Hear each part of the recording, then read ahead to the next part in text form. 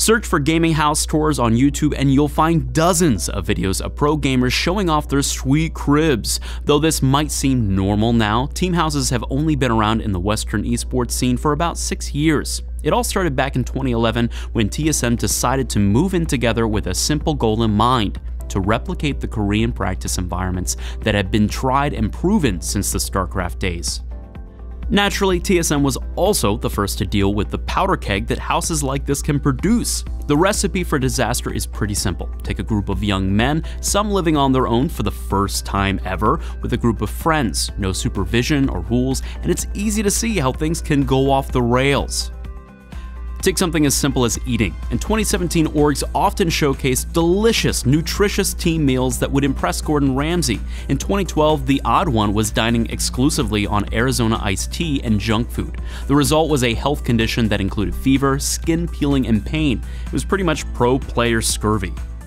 Teams also had more than just diet to worry about. Spaces that were too small could bring exhausted players into close quarters, making it easy for tensions to rise into passive-aggressive cold wars. Differing and unhealthy sleep schedules led to unproductive practice, and the cleanliness of the space was also a constant issue. Despite these challenges, gaming houses were never abandoned because the advantages are so clear. You can get everyone together within minutes, scrim all day at any hour, and on top of that, constantly build synergy both in and out of game as a team. So instead of giving up on the concept, orgs decided to evolve. Teams started investing heavily in more staff and more infrastructure.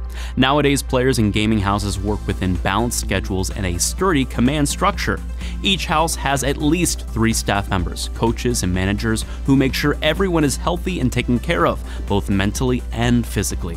It's not uncommon for a team to have the same number of support staff as players in the house.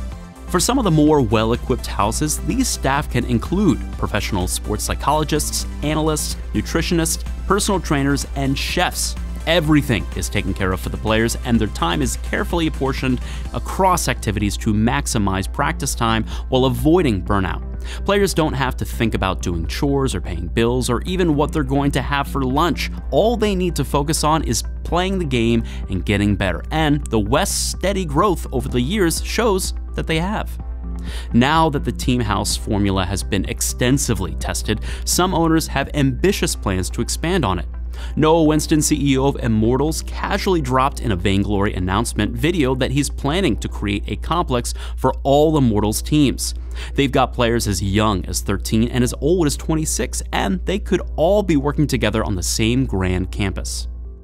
There's one more huge advantage to having all of your players under one roof.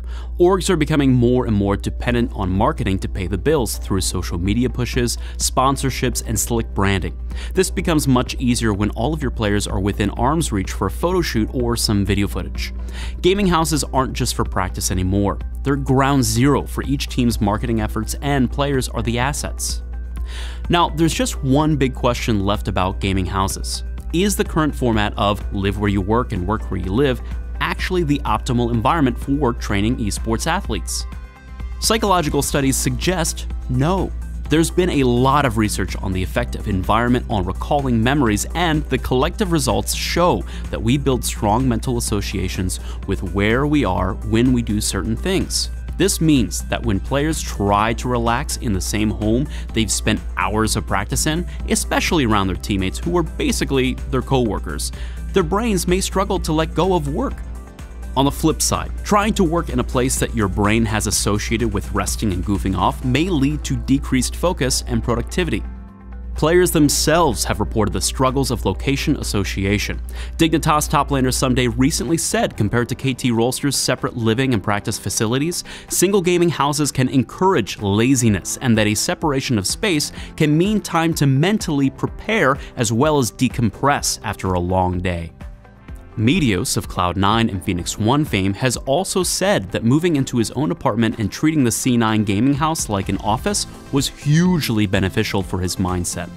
Although gaming houses have improved tremendously over the years, they might still not be the best path to success. Moving forward, we may see team houses become more opt-in, where players can choose their own living situations and meet up with the rest of the team at set times. Or maybe we'll see more gaming houses expand into whole complexes, as suggested by Immortals, with clear delineation of living and working spaces.